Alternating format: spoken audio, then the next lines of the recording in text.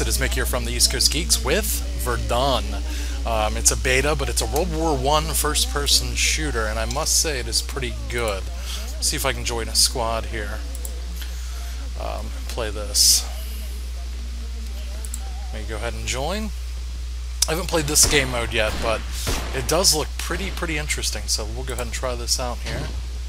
Respawning. And I apparently have a light machine gun, so I'm going to go ahead and lay down. Try to set this up. Here we go.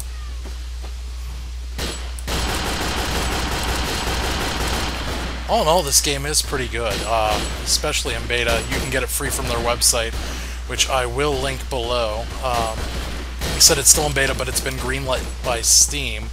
And I'm going to cover some more things of this later. This is just a little quick intro video to the whole thing here.